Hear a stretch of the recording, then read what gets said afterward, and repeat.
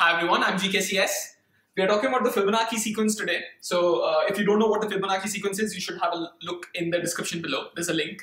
And this is the equation for the Fibonacci sequence, and this is the base condition that we have. For 1 and 0, they are equal to 1. So taking an example, what is f of 2 then? That's f of 1 plus f of 0, that will be equal to 2, and so on and so forth. Now what we'll try to do is take f of n and go as far back as possible to the smallest terms that we can. Okay, so f of n is f of n minus 1 plus f of n minus 2. F of n minus 1 is f of n minus 2 plus f of n minus 3. And all the way down you come to f of 2, which has two base conditions of f of 1 and f of 0.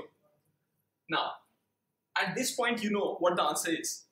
So what you can say is that any term of the Fibonacci sequence can be represented using these two terms and some subsequent operations here. That's an important thing to understand. So what we are going to do is represent any given term as these two terms. We'll try and do that. So let's try that.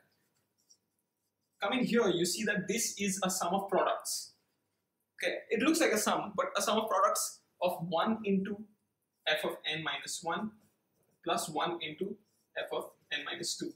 Yeah, this part is very simple, but it's a big insight, because what we can do now is represent this as a vector multiplication or a matrix multiplication actually. So this is the row that we have, and this is the column that we are multiplying it with. Even now this operation is really trivial, but what's going to happen is we are going to understand how this will change the entire way that we look at Fibonacci numbers. Okay, f of n is a multiplication of two matrices, one of which has 1, 1, and the other one has terms of the Fibonacci sequence from previously. So let's take some examples. Let's take the first three terms of the Fibonacci sequence. That's f of n minus, no, it's not n anymore, so that's f of 2 is equal to, well, that is equal to 1 into 1. This matrix f of 1 and f of 0. So that's f of 2. What is f of 3? That's equal to 1 into 1. F of 1 will come down, but f of 2 should come here, so rather we can just substitute this. So that is 1, 1 in this tiny matrix that I'm drawing, but it's not important. We are actually not going to be calculating these terms. Okay, that's another thing. What about f of 4? This is 1, 1 into f of 3 and f of 2 are the two terms which should come. So I'm going to take f of 3 here. And this big equation is actually going to come out 1, 1, f of 1, f of 0. That completes the first term. In fact, it still doesn't. So there's this term down. Now that completes the first term, and we have f of 2 below, which is this term. This entire thing is just f of 4. But there is something important to notice. Look at these terms. F of 0, f of 1, f of 1, f of 0, f of 1. And you don't see any other terms here. You just see the two base conditions here. So what this gives us is an idea that any Fibonacci number can be represented using the base conditions. But our math is still not good enough. We have taken a vector and tried to multiply that with another vector. So these two are matrices, but we have a 1 cross 2 matrix and the other one being a 2 cross 1 matrix.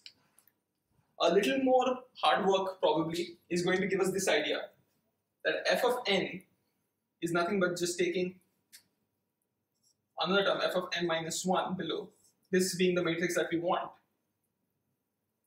And to get that, this part makes sense. F of n, to get f of n, we just multiply this row with this column. Right, that makes sense. What row do you need to multiply with this column to get this term, f of n minus 1? To get f of n minus 1, we need just this term. So that could be set to 1. And we could ignore this term, so that could be set to 0.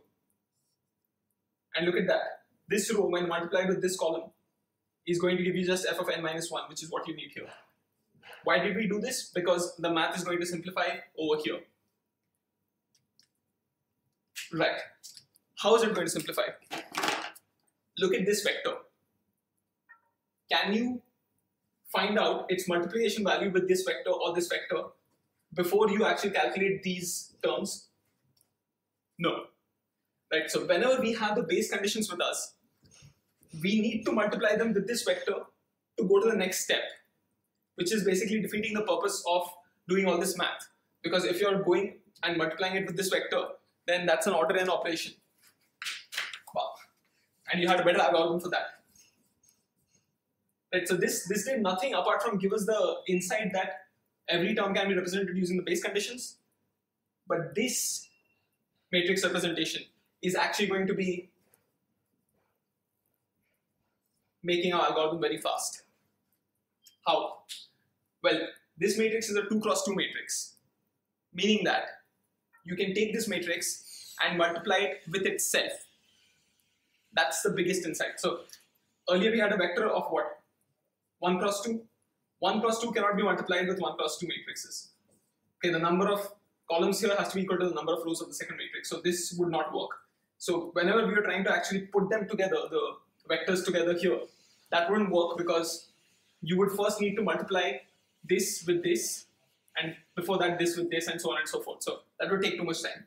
But here, a 2 cross 2 matrix can be multiplied by itself. So now what we can do is take f of 2 and f of 1 as a column matrix and then represent that as a multiplication of two matrices. Okay, so this is our first equation. And the second equation wants to find out f of 3. According to our equation, we also keep f of 2 and multiply these two matrices. But have a look at this matrix. This one can be substituted from the first equation. Let's do that. We get f of 3 and f of 2 as a column matrix being equivalent to 1, 1, 1, 0. And substituting, we get 1, 1, 1, 0. And f of 1, f of 0 being the column matrix. Here's the thing.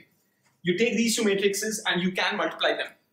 Okay, they are no longer, I mean, they are 2 cross 2 matrices. So the number of rows and columns are the same for these two guys. That gives us a 1, 1, 1, 0 squared. So this matrix has been squared. And then we get f of 1, f of 0. And in general, for the number f of n, and f of n minus 1 being the column, you need n minus 1 as a power of this matrix into f of 1, f of 0. Okay, so that's how we can find the nth Fibonacci number using just these two terms. That is still a problem though. We need to raise this to a power of n minus 1. In the brute force way, of course, if we do this, it's going to take us order n time. As bad as earlier. But we can do much, much better. So if you haven't seen the tutorial for fast exponentiation, you should. What we are going to do here is called binary exponentiation. So that is a little bit of, that's the only part where there's actually dynamic programming here. But you could look at fast exponentiation. It has logN time, time complexity. So that's as good as this one, but we are learning something new this time. Let's do that. So binary exponentiation uses two main properties. The first one being that any number can be represented using powers of 2 or powers of 3 or powers of 4 actually, as long as you have a good base system to play with. So decimal uses powers of 10 to represent any number, but you can represent any decimal number as binary also using powers of 2. That's one important thing to know. And the second thing is any number raised to the power x is equal to a raised to the power p into a raised to the power q into a raised to the power r, where x is equal to p plus q plus r, plus so on and so forth. So there's other exponents you can add here. So what we do is very clever. We take a number like 12, having an exponent, let's say 84, and we break this exponent into powers of 2. So that is 12 raised to the power, what should be 1, 2, 4? Well, we take the maximum power that we can from here. So 64. 12 raised to the power 64, that's nice. Into, this is what we are doing, right? We're going in the RHS. So now again we have to multiply by 12 because this is not equal to this. 20 is the power remaining we want to take the maximum power from that, so that is 16. 4 is the power remaining, which is itself a power of 2, so that is 12 raised to the power 4. Now what does this give us? 3 terms, and we have this number. Why do we take this number and break it into 3 terms at all? Because to calculate 12 raised to the power 4 is like calculating 12 raised to the power 2 into 12 raised to the power 2, which in turn 12 raised to the power 2 can be calculated using 12 into 12. Now 12 raised to the power 16, the same thing can be done here. 12 raised to the power 16 is like calculating 12 raised to the power 8 into 12 raised to the power 8. That in turn can be done using 12 raised to the power 4 into 12 raised to the power 4, which you have already calculated here. So this and this are the same. Now of course you're seeing that there's a lot of common stuff happening here. And this is nothing but a recursive equation, where your function is nothing but multiplying the 2 results. And once this is calculated, you don't need to calculate this again. Right? This is where the dynamic programming comes in. It's a very simple way to do the dynamic programming here, because it's a very common and intuitive way, and you don't need to think of many results. But let's start off simple. And what's happening is you're taking the 2 results that you have, multiplying them, and making bigger and bigger powers of 2 using that. And now, because we know that any number can be represented as powers of 2, we can find a number a raised to the power any number. Okay, as long as you have all the powers of 2 of a. So that's the strategy. Now, for Fibonacci numbers, how is this going to help us? We are going to do the same thing, okay, the same logic of binary exponentiation using matrices. So instead of having a simple number here, we are going to be having an entire matrix here, the matrix. Is this going to work on matrix exponentiation also, the same logic? Yes, it will. Because matrices are, when you multiply them, they are associative. So it works. As an example, f of 14 is equal to this matrix that we found, raised to the power 13, and the 2 base conditions as a column. So this is the core of the problem, right? Let's do binary exponentiation on that. But before doing that, of course, we need to keep all the powers of 2 stored with us for this matrix. So the first power of 2 we can think of is 1. Okay, 2 raised to the power 0 gives you 1. So that's also a power of 2. 2 raised to the power 1 gives you the result of 2. 2 raised to the power 2 gives you 4, and so on and so forth. So these are the powers we need to store. This matrix raised to the power 1, what does that give you? Well, it gives you the matrix itself. Okay, so this will be stored at index 0 in our storage array. At index 1, we need this power, which is 2. So that is this matrix squared. How do we find that? We multiply this matrix with itself. So that's going to give us a result. And we're going to calculate that on the spot. So this is multiplied by itself. So that is 1 plus 1. This is 2. And with the second column will be 1. The next row, so that is 1 here. And 1, 0. So that is again 1 here. So this is the second entry you have, which represents power of 2. This is 1. Now 4 has to come in. So this matrix raised to power 4 will come in immediately now, which is this row with this column gives you 4 and 1. So that is 5. This looks like a Fibonacci term, by the way. And that makes sense. So 5 with the next is going to give you 3. This one with this gives you 3 again. And finally this gives you 2. So this matrix raised to the power 4 gives you this matrix, 5, 3, 3, 2. And let's take one final entry. I think that should do it. Yeah, 8 should do it. So 5, 3 multiplied with these 2 is going to give you 25 plus 9, which is 34. God, I hope I'm right. What else? Well, 15 plus 10. So that is 25. Now these 2 multiply with this. So that is 6 plus 15, which is 21. and this with this, so that is 9 plus 4, so that is 13. Okay. In fact, this is 21 because this matrix has to be symmetrical. And now what we'll do is represent 13 as powers of 2. So that is 13 is equal to 8 plus 4 plus 1. Now if you look at the binary representation of 13, that is 1, 1, 0, 1. This makes sense because had this been set to 1, you would have had a plus 2 here. Okay, you are representing 13 as powers of 2, and that's why in the binary representation, every bit which is set means that a number of that power, 2 raised to that power, has to be added to get this number.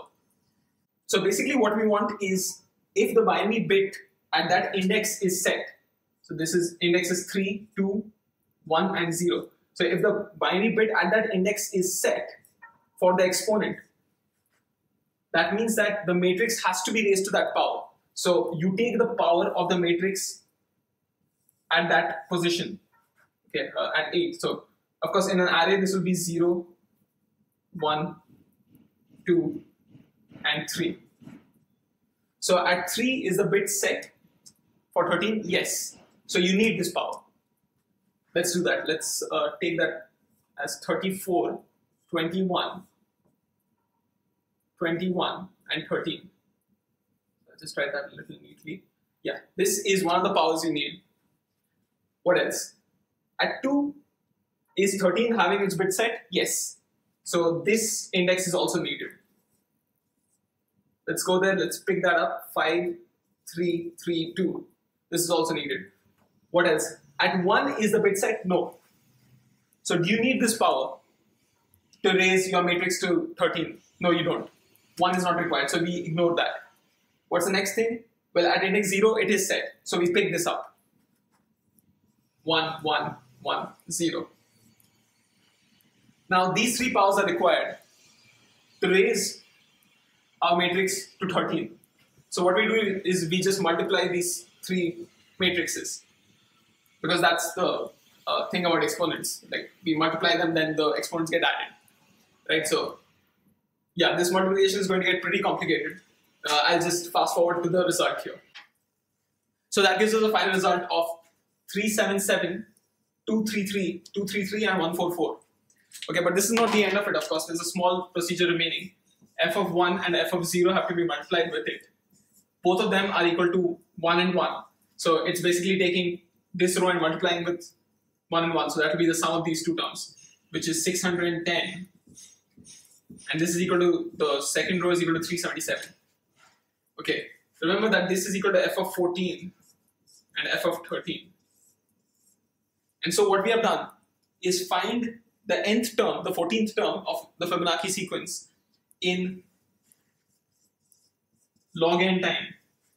How's that? Because when you're taking that term, when you're taking this matrix and raising it to a particular power, so whatever that power is, that will be order n power. And to get to this power, you need just log n operations, because to represent this n, you need log n bits. So that's why the order time complexity is log n. Okay, of course we are assuming that matrices can be multiplied in order 1 time. But the thing is, this is a 2 cross 2 matrix. To multiply it with another 2 cross 2 matrix takes very few computations. So that is order 1, it's constant. So that's the reason why you have order log n time. So what we have done is find the nth Fibonacci number in just log n time. And using binary exponentiation, which in turn uses dynamic programming. Now, where did the dynamic programming part come in? Well, it was so obvious that we might have missed it. So I'll just state it. 2 raised to power x, when we are finding this out, what we were doing is 2 raised to power x by 2 into 2 raised to power x by 2. Now, we don't want to calculate this again if we have already calculated this part. That was the dynamic programming. It was recursive, it had no cycles. If you solve for this part optimally, then you're guaranteed that the overall solution is also optimal. And of course, there was optimal substructure and overlapping subproblems. So if you solve this, then this part is also done. That's it. That's how simple dynamic programming can be. Of course, it will get complicated later on, but you see that even with simple dynamic programming, the power of it takes order and time algorithms to order logN time algorithms. And the next few videos will also be on dynamic programming. So if you have any good suggestions for DP problems, please put them in the comments. If you have any doubts regarding this problem, of course, you can put them in the comments, and I'll be sharing the link for the code in the description. So until next time, see you.